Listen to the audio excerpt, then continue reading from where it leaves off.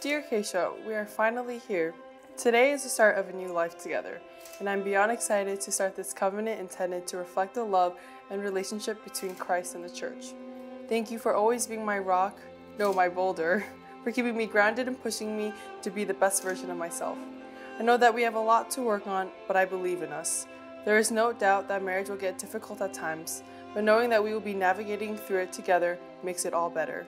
Being married to you means living and laughing with my closest friend. I'm so thankful that God has given me a best friend in you. I can't help but burst with joy to think that I have found someone who loves me as hard as you do, Acacia.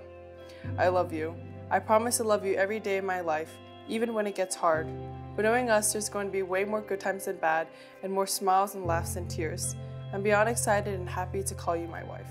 To many more donut dates, random night drives, crazy workouts, and Disney movies. Love, Evan Zhang. Evan, today is the day that is all about me and you, the day that we make lifelong promises to each other, and the ultimate promise to love each other for the rest of our lives. All the turns and twists in the road, all the hills and valleys have led us to the perfect destination. Here is where we start a new journey and a new life together. I know God has so much in store for us. He has already blessed me with you, which is the perfect start to a life full of God's most wonderful blessings for me and you. Evan, thank you for loving me through all the stubbornness, my imperfections, and weaknesses. Thank you for empowering me when I've been at my lowest. Thank you for forgiving me again and again. Last but not least, thank you for sharing me what God's love truly entails. To love me at my best, to love me at my worst, to love me through it all.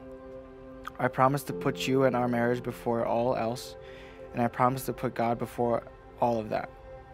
God's smiling down on us as we commit to the promise for us before all our loved ones. I love you, Evan Zhang, and I can't wait to be together for the rest of our lives. Love, Acacia.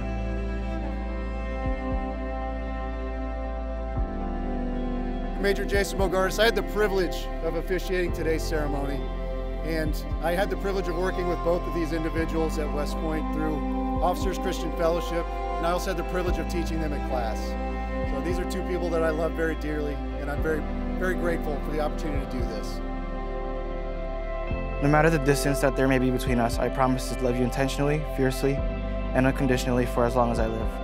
I, Evan Zhang, promise to build a family with you in a home filled with patience, love, and laughter. Evan, I'm excited for a lifetime of partner gym workouts, road trips where I get car sick all the time, and finding new donut places as we laugh, cry, pray, and sing our way through life. I love you, Evan, so much, and I can't wait to spend the rest of my life with you. We've said some vows, we've exchanged some rings, so that brings us to an important moment. Evan, you may kiss your bride. They say love like this comes once in a lifetime. For the first time I believe it to be true. All of my friends say, when you know, every piece falls into place when I'm with you. And you have found a love that sets me free. You are the best thing that ever happened to me. When you hold me, I know that I have everything. It's blue skies and big dreams, a billion places to explore. And I will be with you forever. I am yours. Forever I am yours.